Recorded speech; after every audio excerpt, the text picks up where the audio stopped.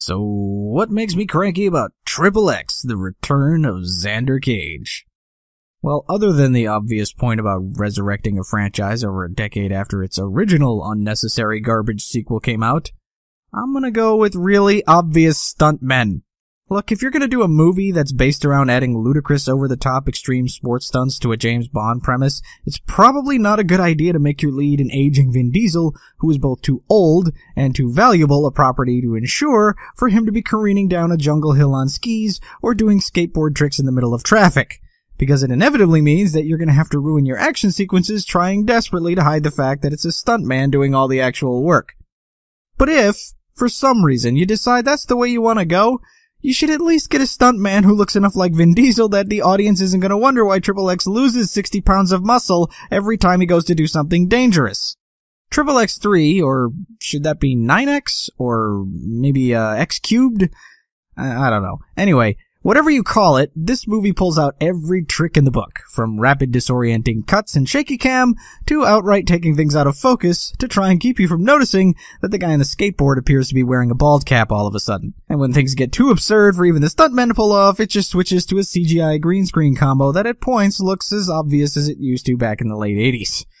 This is unfortunate because the movie does have some relatively interesting action set pieces, which are pretty thoroughly wasted thanks to all the stuff they're doing to get around having a bunch of actors who simply don't have the durability or flexibility to pull off the stunts in question.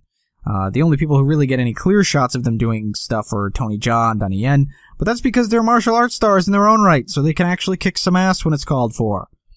Presumably, the ass-kicking is why we go to these kinds of movies in the first place, so having a sizable chunk of it mucked up by all this stuff is a pretty big problem to have.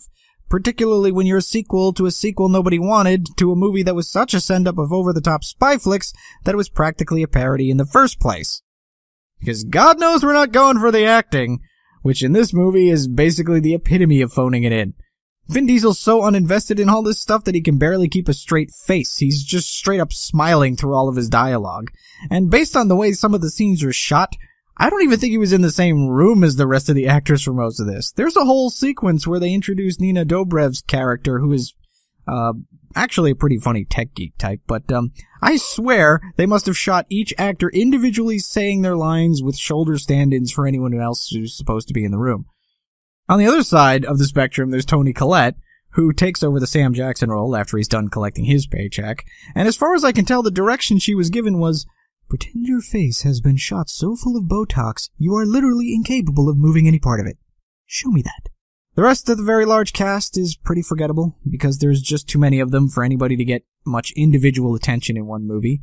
They're actually treated more like they're being reintroduced from previous entries in the franchise, which as far as I can tell, none of them are, except for the obligatory Ice Cube cameo.